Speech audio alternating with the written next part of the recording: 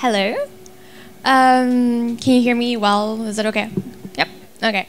So my name is Melissa Amorós Lark, and I'd like to welcome you all to the city of The Hague for the ones that are new to it and for the ones that have been living here for a while. I love the city. And I'm a student here at Leiden University, International Studies. And I study many things. It's a multidisciplinary approach. So I study economics, I study politics, I study history, and I study culture. So it's something that I believe is very important, but it's something that data really needs, and I'll let you know about this just in a little bit. I'm a student fellow at the Peace Lab at the Center for Innovation, and I'm an intern and I do policy research for UN Global Pulse. So it started not too long ago, and it actually started in class when we heard a lecture by the co-founder of the Peace Informatics Lab, and he presented a project called the Peace Deals Revisited. And it was the first time that I heard about the possibility of combining data and combining peace. So I was taken aback, and I kind of had to let it sink because I had never thought about it. And the project, which I later joined because I was very interested, and they needed students to help out with a bunch of things, was a project that aimed to figure out or try to measure the impact of a peace deal. And that at first can seem very complicated, because how do you measure impact? And we came up with a framework, which was looking at data and looking 2 years back and 2 years forward from the peace deal and looking at what had happened.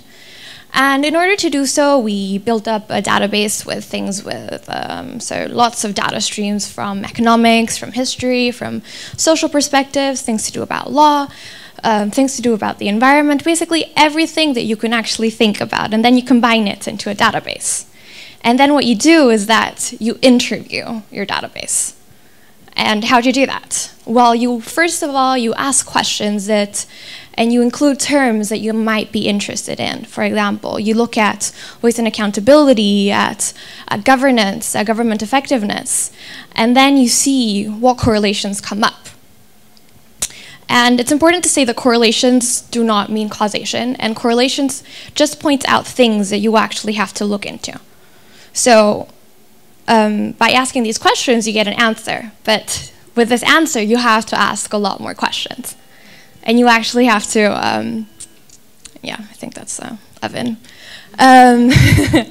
You have to keep asking questions and questions. And that is where I actually see a potential for people that study international studies, because we have a very diverse background, and that's what data really needs, because obviously it needs the data specialists and the people that can crunch the data and create the databases, but it also needs expertise from the people around the data that can tell them, what does this mean in a political way? What does this mean in an economic way? What does this mean from an environmental point of view? So that was one of the projects that I worked on, and then I moved on to working at Datapool. And Datapool, again, is another database. But what's interesting of this database is that it combines data from the authorities and institutions, from business, and from civics, so from the people. And that's very interesting, because there's being a shift from ownership of data. First of all, it was the governments that had their, how many people live here in the city, how many people are moving from here to here, but increasingly it's the businesses that have the ownership of this data, and the people themselves that are creating it. So I believe it's very important to have all this data and in real time, because it can inform decision making. And it's very important for people that govern us and for people to be informed of what's actually happening. So Datapool is a great tool for that. And through the knowledge that I acquired in these two projects, I was able to apply it to another project that I'm working on, which is the internship at UN Global Pulse. And UN Global Pulse, it's an innovation and information project created by the Secretary General. And they try to gather and harness the opportunities of data. They look into data and if it can be used for development, for peace, for security, and they do so with very innovative ways, with a bunch of different projects that I'm sure you can check out and you'll find really interesting, and their graphics are really cool, I have to say. And for them, I'm working at the Data for Climate Action project, a challenge, which will be presented at the Conference of the Parties in Paris this coming November, December. So what we're doing is we're trying to mobilize data from businesses in a scheme called data philanthropy.